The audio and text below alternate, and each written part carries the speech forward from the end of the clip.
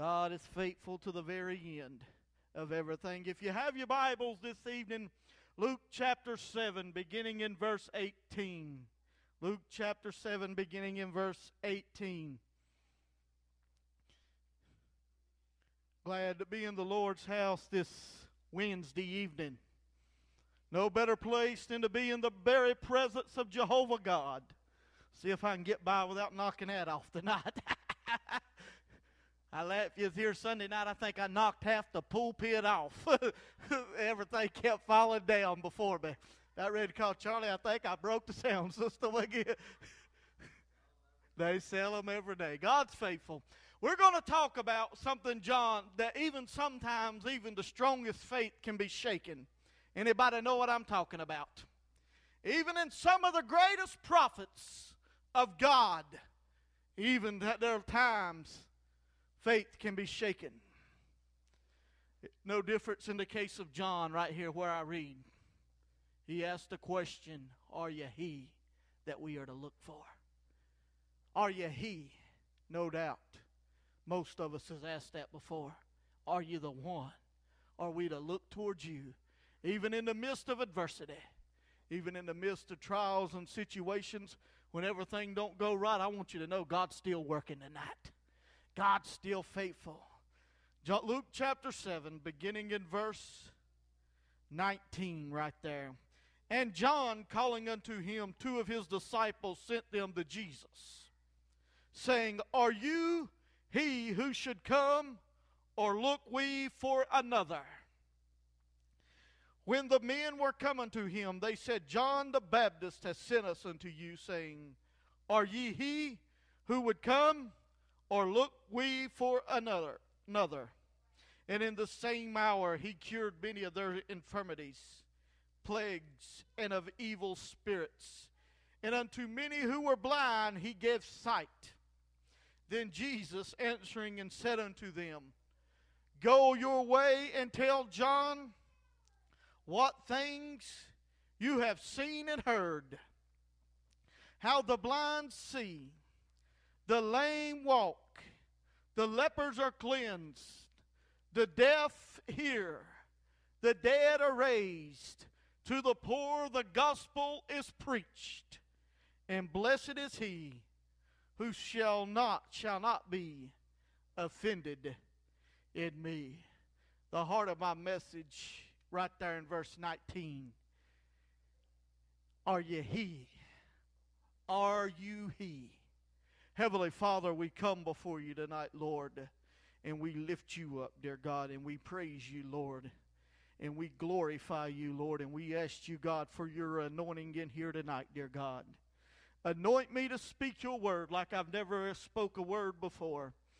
Father, tonight we pray, Lord, for your anointing, dear Father, to flow upon this service, dear God. Flow into this community, dear God. Have your way, dear Lord, tonight, God.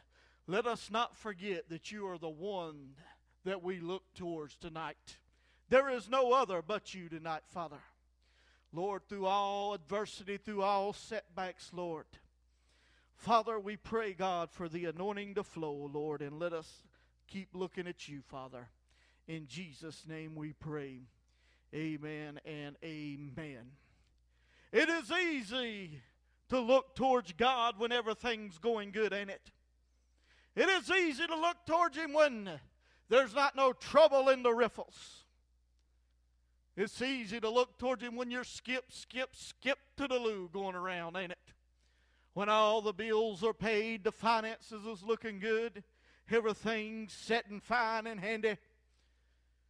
It's the time, those times they ain't one that can say, I don't trust God during those times, because sun is shining and there's not a cloud in the sky. But what about those times, when you find yourself, your faith is under fire? The Bible tells us that our faith will be tried in the fire. It will tell us what our faith is truly made out of. It will show us whether we have genuine faith or fool's faith. Even in those times, let me tell you, when we remain faithful, no doubt, doubt sometimes kinds to creep in, don't it? Sometimes that unbelief will try to settle in there. No difference. And it didn't just happen to you. Let me tell you, it's happened to many great men and women of God throughout times. One can go through the Word of God and begin to see, we'll talk about it in a few minutes, how even some of the great prophets of God would have lapses in their faith. Even some with the strongest faith, you would see a lapse or two in it at a point. I begin to look at this scripture the Monday, Tuesday. Sometimes during that time period I get my days and I get my dates mixed up anymore. I think it's Sunday when it's really Wednesday sometimes.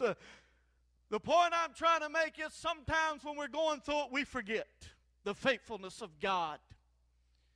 And we forget everything that God has brought us through and everything we saw before.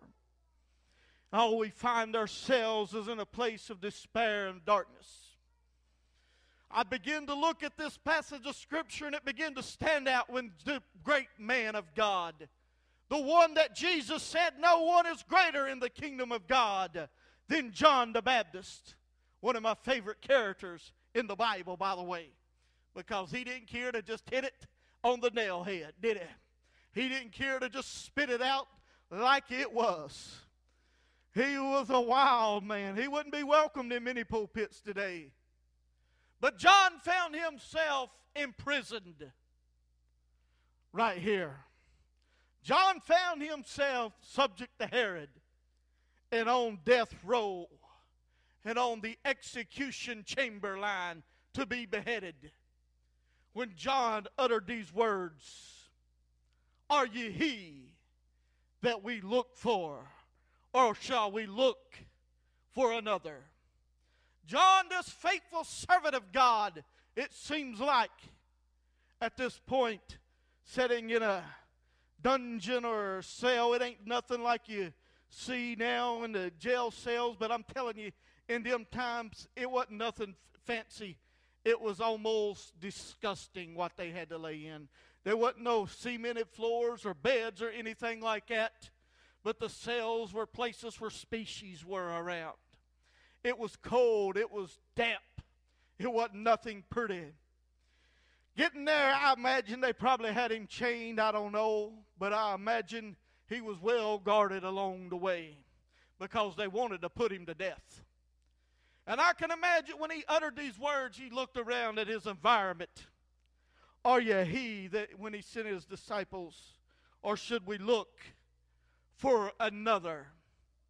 Even now, it tells me, even now, sometimes the most faithful of God's servants, their faith can be shaken in the midst of the circumstance. Anybody know what I'm talking about? Especially a circumstance that seems to take you off guard. Especially something that seems to rattle you. And you wonder, are you he that we should be looking for? Are you wondering, are you still moving today, God? Are you still working today, God? Let me tell you, it's during those times that sometimes we got to get back and we've got to remember the faithfulness of God. We've got to remember everything that God has done for us before. But it's in those dark times it seems like we tend to forget what God has done before that He'll do again. Amen. It's during those dark times we tend to forget what God has brought us for in this time.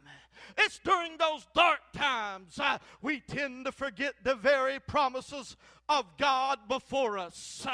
Let me tell you that time when that faith is shaken, you have forgotten about what God has done before. It seems it seems to be shaken.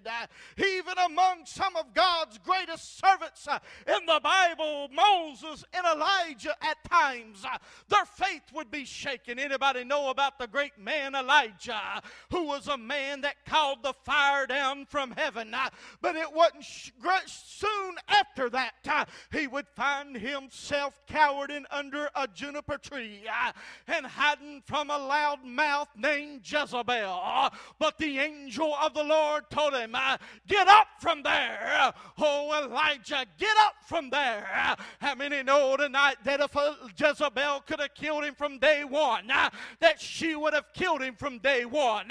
How many know tonight that if the devil could have killed you from the very beginning, he would have killed you from the very beginning? How many know tonight that if the devil could have killed this church from day one, he would have killed it? But I've come by to tell you tonight that there's still one there. There's still one moving.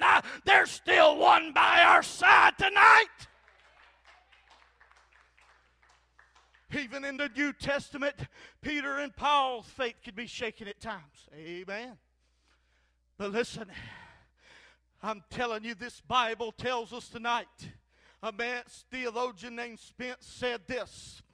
He said, it's thus the practice of the Holy Scripture, while it tenderly and lovingly handles the characters of its heroes, it never flinches from the truth.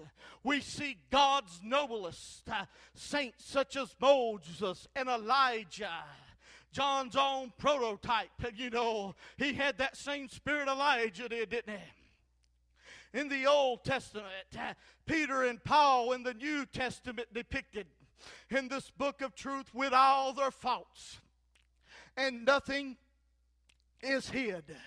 He said there is only one flawless character that appears in this storied book in its pages, and it is the master of Peter and Paul, who never turns aside from the path of righteousness, and who he was talking about right there was Jesus Christ. Amen. I'm telling you tonight, there's times when faith is going to lapse. There's times when things are going to look bad. There's times that things are going to seem to sink that will shake in your faith. But I've come by to tell you tonight, he's still on the throne. I've come by tonight to tell you that God's still faithful. I've come by to tell you tonight, he ain't going to let you sink. He ain't going to let this church sink. I've come by to tell you tonight that God's still operating.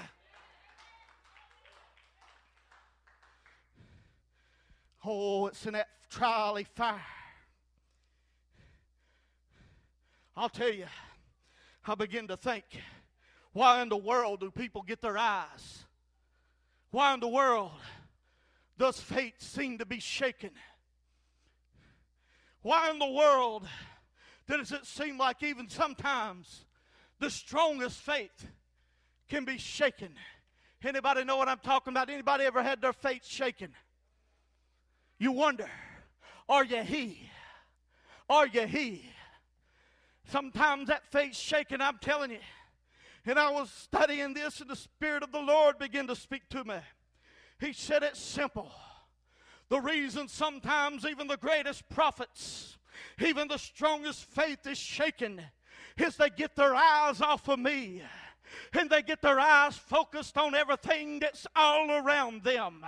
They begin to focus on the problem. They begin to focus on the Goliath. They begin to focus on the fire. They begin to focus on the lions. They begin to focus on the prison cell. They begin to focus on the beatings. And they got their eyes off of me. And you wonder why your faith gets shaken sometimes. I'm telling you, if you keep your eyes on him, everything's going to be all right. It's when you get your eyes off him, does man begin to sink. You know, I begin to think about a story in the Word of God. First of all, let me tell you what Paul told us in 2 Corinthians 4:18. His words right here says, while we look not at the things which are seen, but at the things which are not seen. For the things which are seen are temporal, but the things which are not seen are eternal. Let me tell you what he's talking about. He's talking about everything beside of you. It's temporary. It's not forever. I got news for you tonight. This thing ain't forever. This thing's temporary. The problems of this world, it's temporary.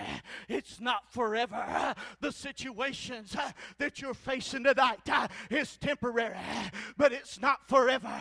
Did you hear me? We may not have a piano player tonight, but I've come by to prophesy that it's a temporary